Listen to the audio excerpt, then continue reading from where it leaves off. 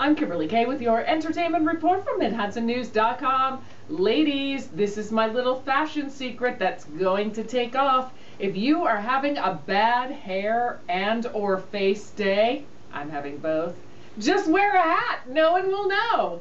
And you know how at the end of every TV show it talks about the celebrities and what they're wearing and who it's by? Well, ladies, this is a brand new jacket from a friend of mine, and I left the tags on so you'd know it was new.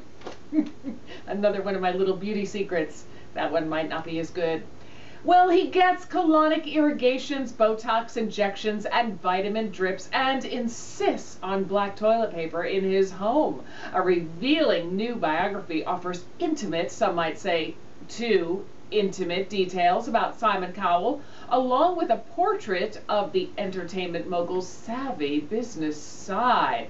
Sweet Revenge, The Intimate Life of Simon Cowell, is written by British journalist and biographer Tom Bower and centers on the tanned and brush-cut Cowell, who is 52, who has gained fame in both Britain and North America as a producer and an acerbic judge on TV talent shows including The X Factor.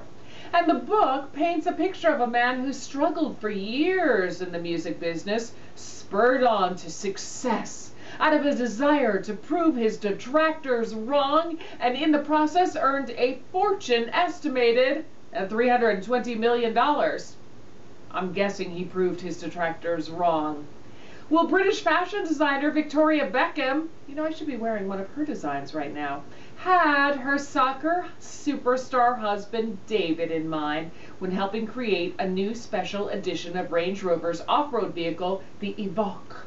The special edition Evoque features exclusive hand-finished matte paint, the first for a Land Rover type vehicle. The vehicle also has rose gold accents on the grille and gloss black forged alloy wheels. I don't even know what any of that means. Inside, the 4-seat coupe includes vintage-inspired leather seats, rose gold-plated accents, and features trimmings of black lacquer, textured aluminum, and mohair. And in addition, the vehicle comes with luxury accessories such as 4-piece leather luggage set and a hand-sewn leather wallet for the owner's manual signed by Victoria Beckham herself.